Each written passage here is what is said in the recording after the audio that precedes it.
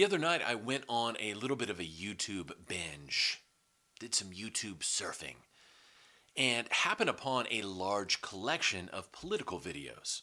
Now, these videos came from all sorts of different networks: CNN, MSNBC, Fox News, ABC, NBC, etc., etc.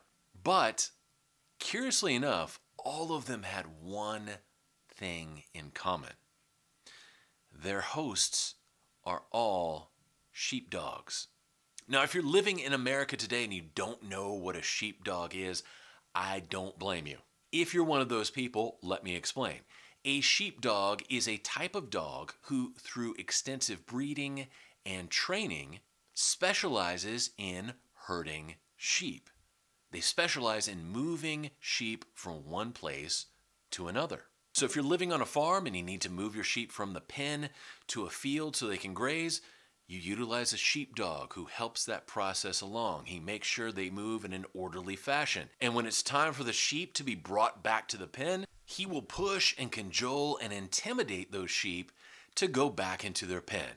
And as I was watching these political shows on YouTube, these little clips from the mainstream news outlets, I saw that the talking heads, regardless of which party they supported, were all acting like sheepdogs, because all of them, at the end of the day, at the end of their show, all of them herded and pushed and cajoled and intimidated their viewers back into this two-party system.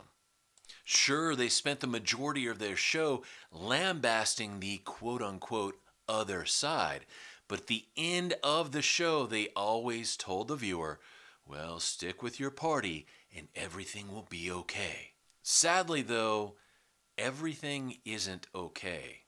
In fact, most things are not okay. Go to the grocery store and you'll see what I mean. Go to the gasoline pumps and you'll see what I mean. Take a look at how far your dollar goes and you'll see what I mean. It's time to break out of the mainstream pen.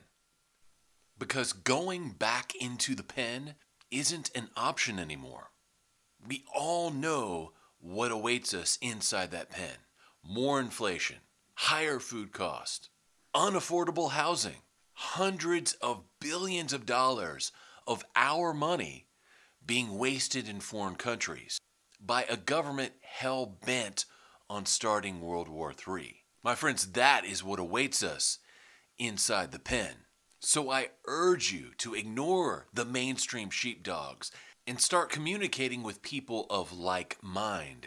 Because if we keep allowing ourselves to be herded around, one of these days that pen will turn into a slaughterhouse. This is Kevin in Texas saying God bless each and every one of you, and give your real dogs a treat and a hug for me. I'll talk to you later. Bye.